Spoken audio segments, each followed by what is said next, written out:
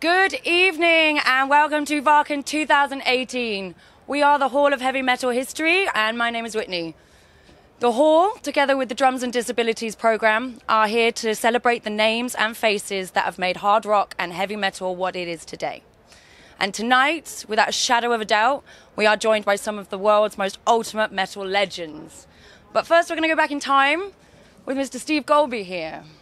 Yes, indeed. Back in time to 1969. The Black Country, England, the heartland of industrial Britain, where British steel was forged in more ways than one. 1969, West Bromwich Albion get to the semi-final of the FA Cup and the quarter-final of the European Cup Winners' Cup, with a goalkeeper called John Osborne, funnily enough. The local music scene, vibrant with bands such as Earth, who changed their name to Black Sabbath that year. Led Zeppelin, who released their debut album that year. Alongside Freight, Hiroshima, and the Flying Hat Band. The Magic Hat Band even. So, the stars magically aligned and we absolutely got another thing coming. 1 year previous, Bob Dylan released his John Wesley Harding album.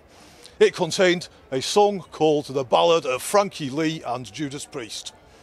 Now, Frankie Lee, he died of thirst after spending 16 days and nights in a home with 24 women.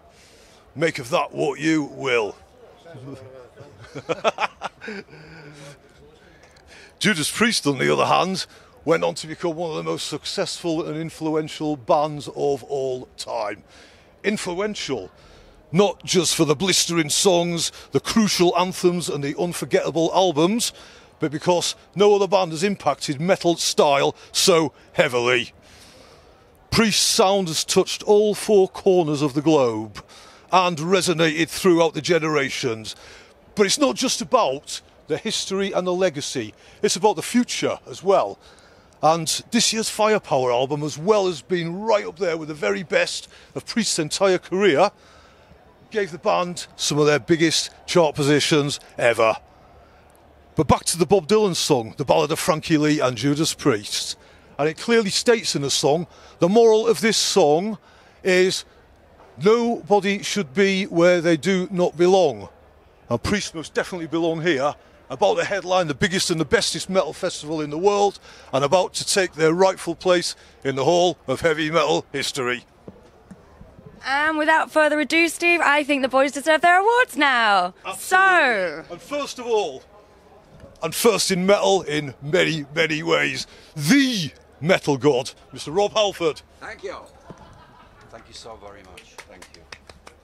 Shall I say a few words on behalf of all of us? Please. Otherwise we'll be here for the rest of the night. Yes.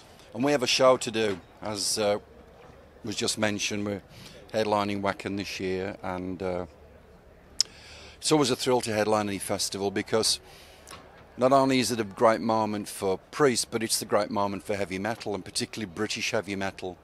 And that's what makes this award even more special to us, because it comes from a special place, the home country, the home of heavy metal, as we call it, the Midlands especially. So we thank you so much for this very generous honour. We know we're amongst some of our mates in the heavy metal history. So on behalf of all of us here, thank you. The Judas Priest Band, up and coming lads. This guy here is watch this guy, he's going to go places.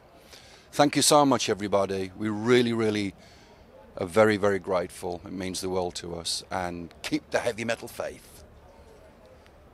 Next. Brilliant. Excellent. Next, one of the most enduring bass players of all time in heavy metal. 49 years in, and counting, in Judas Priest. Mr. Ian Hill. Ian Hill, bass. Okay, a gentleman who made his Judas Priest debut on 1990's Painkiller album. What an album to make your debut on. Yeah, indeed, yeah. 28 years in Judas Priest and counting, Mr. Scott Travis. Thank you. Absolute pleasure. 1980 was a very, very special year for British heavy metal. He knows where I'm going with this.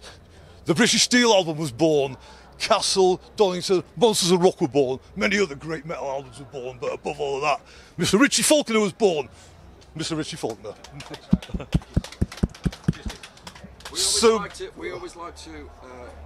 We always like to kid Richie that he was banging his head in his nappies to Judas Priest at that time. So just like to add that little bit of heavy metal history to the history. I'll pull that in a write up. Yeah, you've got the most heavy metal birthday ever. Indeed. So many things we could say about this gentleman. I only really want to say two things. One is absolute all-time legend, and secondly, no surrender. Mr. Glenn Tipton. Woo! Okay, Judas Priest, hellbent for the whole of heavy metal history. Thank you. Thank you, everybody. Cool. Thank you. Thanks, Thank you, guys. sir. That was fabulous. Thank you really very much. appreciate it. Pleasure. Really, Thank you so much, mate. it's an absolute pleasure, Rob. Thank It's you just so much. it's an honour for us as well. Beautiful. Really, is. Really, really Thank great. you so Thank you, much. man. Cheers, Scott. Nice one. And Just leave it. well, God, that was a buzz. Fuck me. Thank you so much.